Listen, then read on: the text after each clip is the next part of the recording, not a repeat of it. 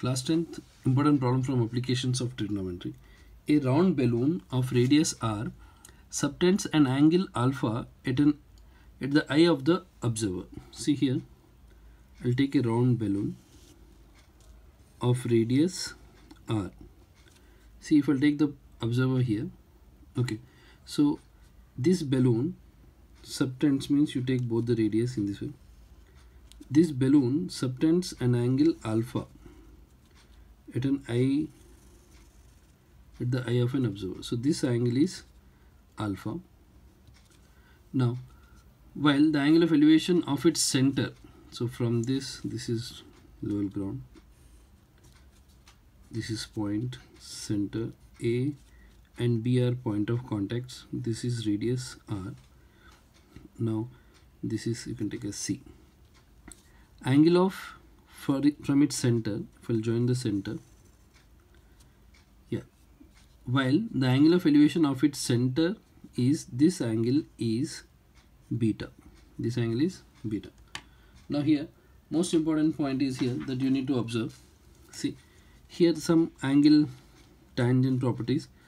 PAO, triangle PAO is congruent to triangle PBO. We know that because 90, 90, OP is common and OA equals OB. So by RHS, two triangles are congruent. So what I want to say is this angle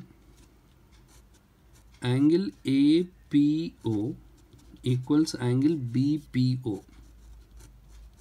This angle. So this angle also will be like alpha by 2. This also alpha by 2. Because total is alpha, so both the angles will be alpha by 2. This one point you need to know. Now see, from here the problem will be easy.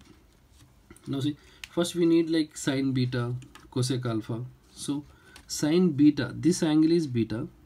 So PCO, triangle PCO. And see, prove that the height of the center means this total from O to C, or you can say OC is only we need to find, that is height is r sine beta cosec alpha by 2. So PCO, if I'll find, see, we need beta. In PCO we have angle beta, that is OPC is beta. So I'll find sine beta. Sine beta is, opposite is OC, hypotenuse will be PO or OP. Hypotenuse is OP. So this, for now you leave it here. Next, see, we need alpha by 2, cosec alpha by 2. So alpha by 2, you can take this triangle or this triangle, any triangle. Now triangle, I'll take PBO.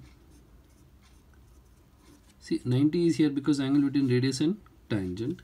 So PBO, so cosec alpha by 2. Cosec alpha by 2 is hypotenuse by cosec theta ratio is hypotenuse by adjacent. So cosec alpha by 2, cosec theta, hypotenuse is OP. Sorry, cosec theta is hypotenuse by opposite. So hypotenuse is OP and opposite is OB. So cosec alpha by 2 is OP by, OB is nothing but radius.